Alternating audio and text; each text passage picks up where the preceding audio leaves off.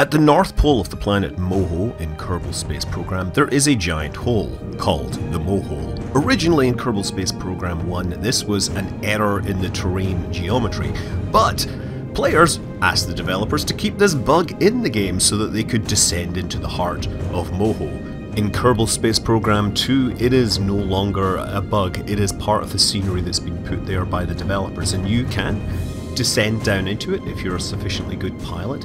If you look carefully, there is a landing pad at the bottom, however, they forgot to make it collidable, so you will sink through it, fall in towards the middle of the planet, and eventually encounter the Singularity, where the laws of physics breaks down. 3, 2, 1. Oh, wow, where are we?